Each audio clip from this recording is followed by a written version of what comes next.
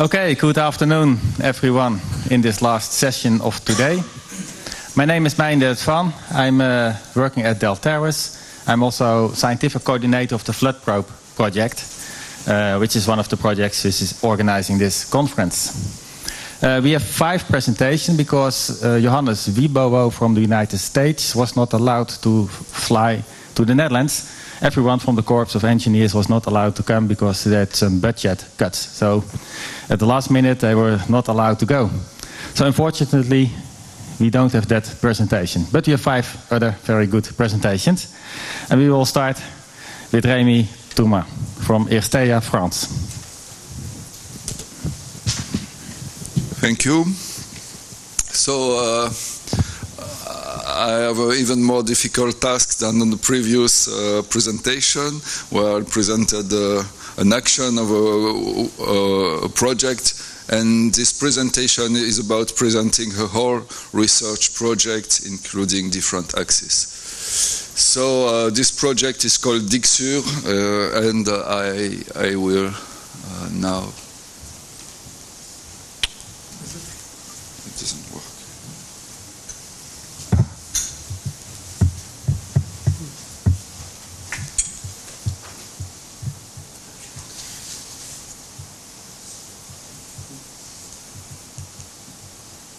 It's a PowerPoint, huh, this?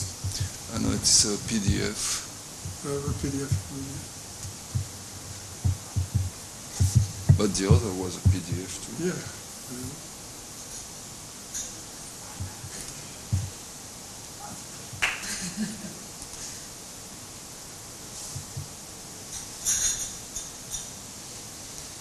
Oh, great. So this project is called Digsure. The context is about French levees. Levees are great longitudinal civil engineering rocks in which a single bridge can put into defect and make a failure of the whole protection system.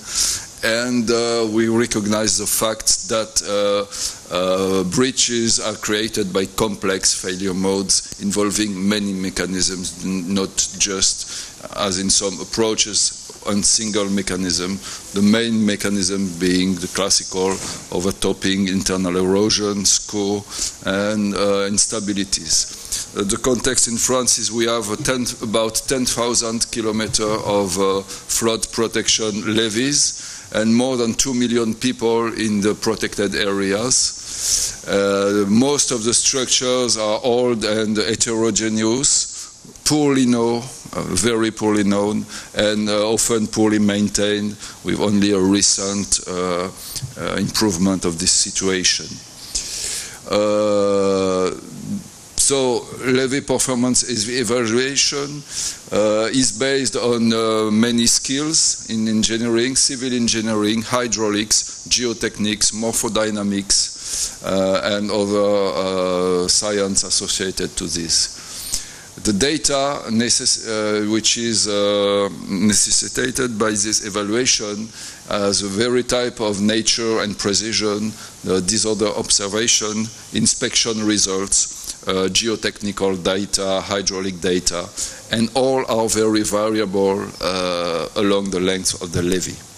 The engineering practices are using a link between localization and levee data when we discretize the length of the levee. There is always a link with the failure modes involved along a levee. The assessment is linked to the failure modes. And so in each case there is an uncertainty context. We have so far no generally accepted step-by-step method, just like we can have for the design of a dam. We don't have a step-by-step approach for guidance for levee assessments. Then on the other side of the levee, on the receptor side, we have also a problem when we want to make a risk analysis of levees, vulnerability evaluation, which is particularly complex also. The situation is that we have increasing stakes behind the levees, and that the failure of the levee can lead to catastrophic situations. So far, the practice is that we have a census of the receptors in the protected area, mainly buildings and people, an analysis of the potential casualties, and an analysis of financial damage cost in terms of material assets. But these classical methods don't analyze sociologic. They can't integrate the inhabitants' response in case of a flood. The same flood with the same physical description can have in different cities, according to the people, different consequences. And also a lot of type of receptors are not taken into account. These ones that cannot be assessed easily in monetary terms, like environmental or patrimonial issues. Project Digsure worked on these two different accepts on a research basis. On two axes. Axis one, which was about producing levee assessment indicators, incorporating the consideration of the data uncertainties, and the second axis was to explore the aspects of vulnerability unusually used in assessments, like social and environmental issues. Finally, there is a third axis in the project, which is production of a GIS tool for implementing the results of the first two axes. So in terms of indicator of levee reliability and indicator of protected area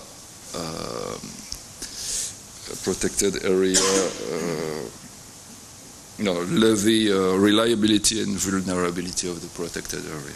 So this is the partners of the project, including private companies and local authorities and research institutions in different specialties. So the first axis for the development of levee performance indicator, including levee bridge modeling using FMEA, so it is functional analysis and failure mode and effects, including the different mechanisms involved in the different components of a levee, for instance, like protection, impervious zone, and main levee body.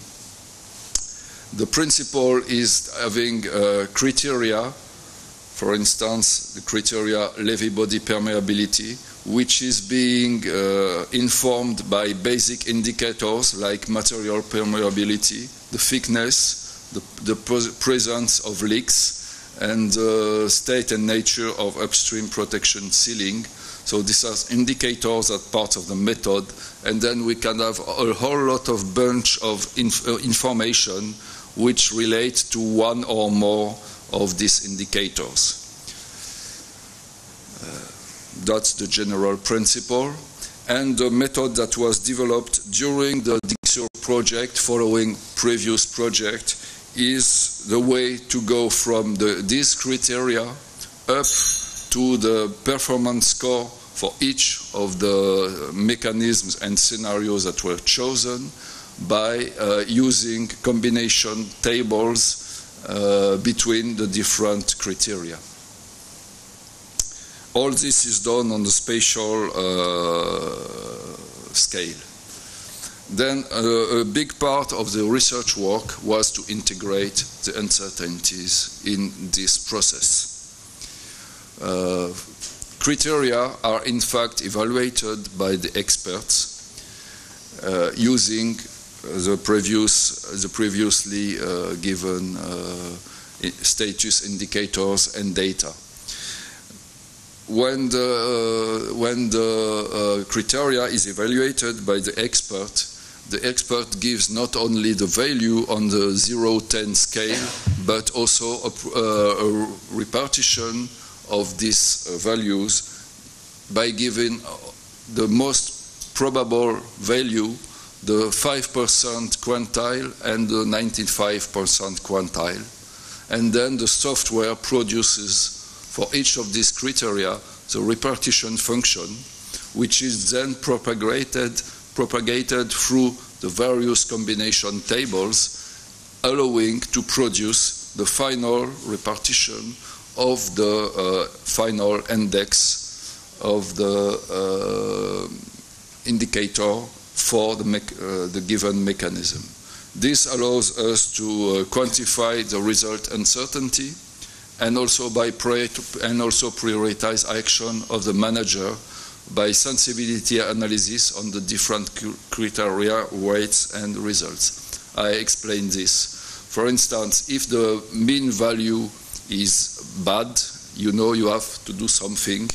The manager knows you have to do something on your levy. But according to the repartition function, you can judge the uncertainty of your result. If the uncertainty is too high, the first thing to do is not to make works, but to improve the knowledge of your levy. And by using the sensitivity analysis on the various criteria, you know on which criteria you have to first improve your knowledge or improve your reliability. And this is done for all four main failure modes. On the axis due levee area and vulnerability, we are the first part of the study where we integrated the vulnerability assessment using public data at a general scale, linked to the nature of the asset. And then a multi-scale approach was used for the assessment of social vulnerability, a macro scale using these databases, a mesoscale referring to homogeneous community or social groups. At this scale, the assessment is made by aggregating questionnaires that was conducted on a test area in Arles, which was flooded in 2003. And there are also results usable at a micro scale for analysis of each of these questionnaires. We also inquired about environmental vulnerability, and we produced environmental issue indicators considering the type of protection status and biological index score. In fact, we didn't really go too far in terms of vulnerability, but we quite well distinguished type of indicators of vulnerability without producing the damage functions. And finally, but this is still a work in progress, the GIS tool is still developed, is to integrate all these various results, both in terms of levee assessment indicators, and the result can be seen here all along the length of the levee. The blue curve is index of the performance score, and the red values are the 5% and 95% reliability score all along the levee. So on this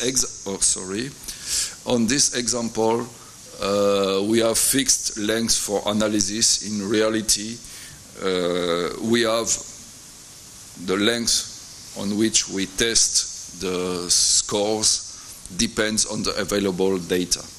So every time an important data changes, we produce a different score. The vulnerability indicators are also represented on the map. There were great advances done both in terms of indicators for levee assessment and in terms of vulnerability assessment. We are coupling this with GIS tool there are still some perspective for future research, which is a specialization of social and environmental vulnerability indicators, because so far some of these indexes cannot be summed up at the scale of the protected area. The various scales give results, but it's not really possible to integrate this in a risk analysis. We also want to integrate in some future project a multi-criteria method for global vulnerability evaluation, allowing to make different scenarios for grouping the different indicators. And GIS tool interface is being developed, but this will be soon available. Thank you. Thank you. Does anyone have a question for Remy? No, I have a question. Is the Digsure tool already used, and do you know what kind of outcomes are from the it's tool? a difficult question, because yes, it's already used, but it's not a public tool, because there are private partners which participated in the development, and we don't know which will be the status of the final tool, if they will sell it, use it in contracts with the help. They are still not decided the business plan for the tool. Okay. But we used it in validation tests on cases where we already have previous assessments, and both these companies, private companies, will use it in their own assessments. Okay, then next question about the probability of failures for the levees. Is there a number in France that you say, well, in general in France our levees are 1 in 100 or 1 in 500, or is there a probability for the levees in France? And just an average number. This question goes beyond the tool. The tool doesn't produce real probability of failure. It produces just an indicator on a 0-10 scale for the various failure mechanisms. The idea when you want to produce probability of failure is to go from these indexes to the probability of failure, and this must be done by expert rules that will be not determined in every case, but we have to do that once for all. And so, Jonathan, the second part of your question is that in France we have an approach in terms of probability of failure, and also in terms of level of protection. We make the distinction between the level of protection. You can have water going into the system, and this is not necessarily a failure. Okay. And if you have a breach before this level of protection. Okay. And so we consider that under 1% for one given flood, the levee is safe. Under 1%, but for one period which is different for each levee, and this flood must be of a higher probability than the protection flood. Okay, thank you very much. Yes. I was not prepared because... It's okay. We will go to the... do you have a comment? Well, I was going to ask a question, but it doesn't matter. Maybe at the end we have time for last question.